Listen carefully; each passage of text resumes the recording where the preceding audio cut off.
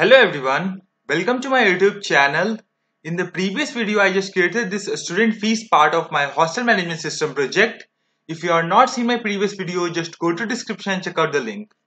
In this video I am going to create a new JFrame for this all student living part. So let's start. Let me close this application. And one more thing, we just need to write one line of the code in a student fees part.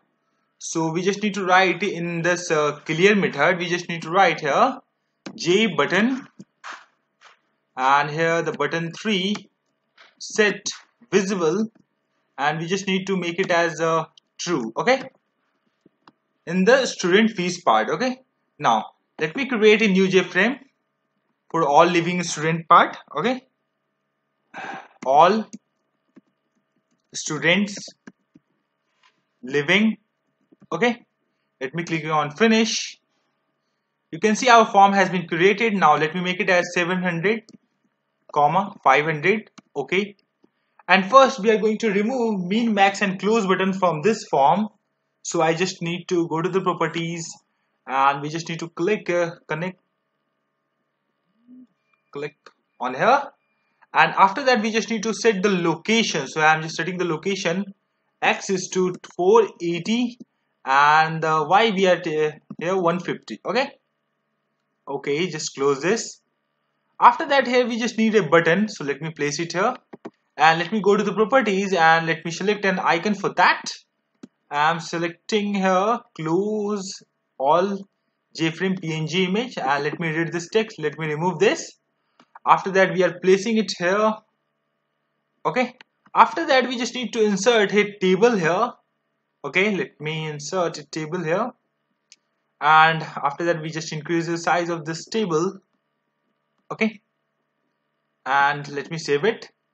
After that we just need to making this layout to absolute layout so that we can insert image in the background of this form. Let me go to the properties and let me search for the page background image, and let me place it here perfectly on this form, and let me double click on this. Let me remove this and let me save it. And after that we just need to do is move to the table content section, and first we will delete all this column from here. Okay, after that we just need to do is we just need to edit one by one, and here we just need 9 columns. Okay, so let me 5 6 7 8 and 9. Okay, and one by one we are going to change it, or I'll rename it as name.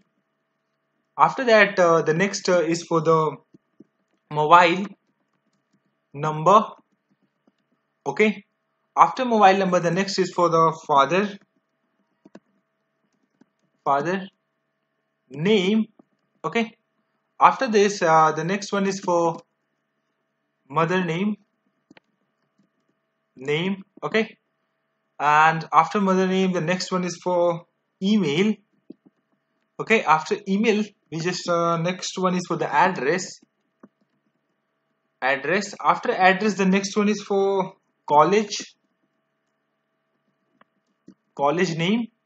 After college name the next one is for the Aadhaar, that one is our unique ID, Aadhaar number. Okay, and the last we are just displaying the room number. Okay, room number. And let me close this. Let me just close this. Okay, and you can see the name of the all the column is displayed here. And now we just need to write the codes for the backend, and you can see fronted part has been completed, almost completed. And one more thing, we just need to connect this page with our home page. So I'm just moving it here, and we just need to double click on this all student living, sorry. And in this we just need to copy this 2 lines of the code, color changing of button code, and we also need to change the button. So 5 5, and here we are setting the visible new, and all student living dot set visible, we are making it as true. Okay, this one is also connected with our all living part, student living.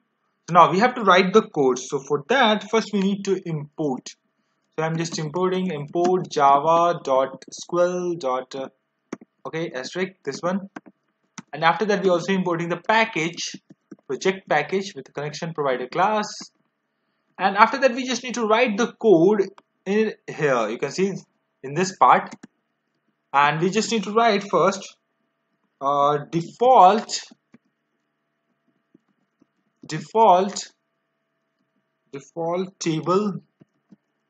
table model. This one we just need to, after that we just write a model equals to bracket, and in this we just need to write default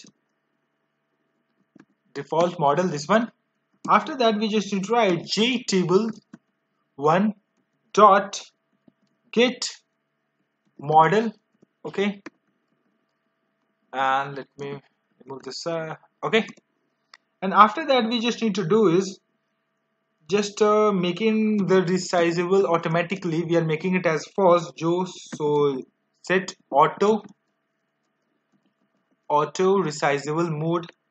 This one we are selecting, and jtable1 dot auto resizable off. This one we are selecting the option. Let me make it a little bit up. After that we just need to write the code for try catch, to display the details. Okay, so I'm just writing here try catch exception E, and in the try section we just need to write, first we need to create a connection con equals to connection provider class. So this one dot get con, and after that we just need to create a statement st equals to con dot create statement, and in this we just need to write result. After that we just need to call result set using st dot execute query, this one, and in this we just need to write the query. So we just need to select star from student where status is living. Okay, living. After that we just need to do is, and while rs dot next. Okay, and in this we just need to write model dot add row. Okay, this one. And first let me open the database so that you can see which fields I am inserting. And okay, so our database name is Hostel. Let me show the description of the student table, and you can see first we want to display the name. So for that we just need to write here, let me delete this first, and here we just need to write new object.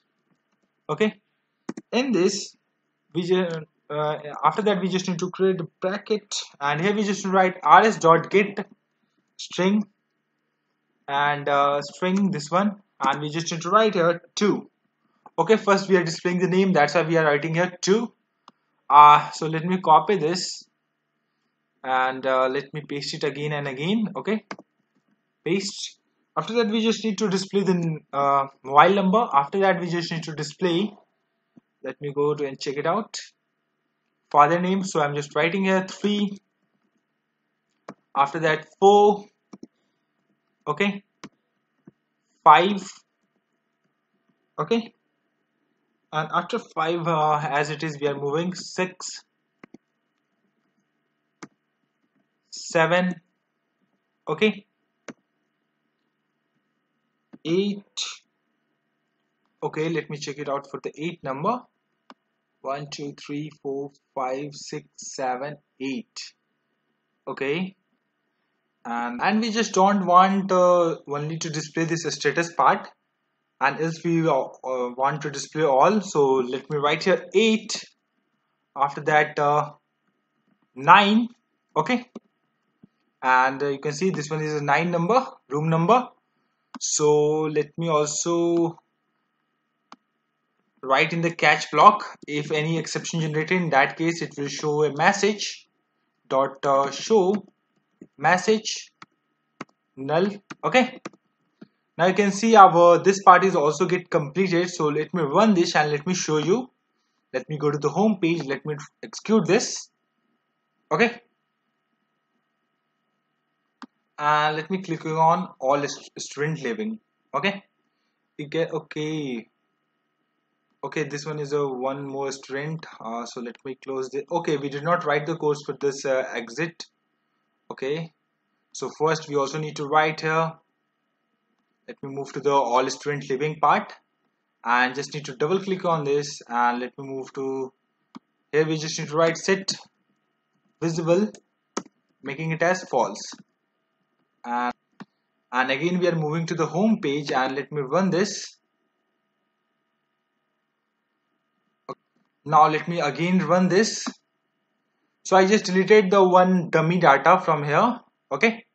And here you can see the details of the student name. You can see Gaurav Kumar, mobile number, father name, mother name, email address.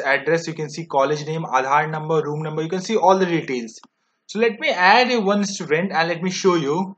Like I'm just writing 1, 2, 3, 4, 5, 6, 7, 8, 9, 0.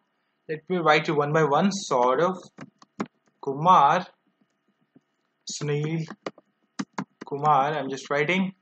After that, Nisha Kumari. Okay, email address saurav@gmail.com, and India I'm just writing. Okay, after that college I'm just writing AKTU. I'm just writing the Aadhaar number 444 555 and 4444. Okay, let me click on save. Successfully updated. It means that this student is living in that room. So let me move to the all living student living. You can see the details of that student, and here you can see also the room number of that student. So this is all about student living part of my hostel management system project. In next video I'm going to create a new JFrame for leave the student part.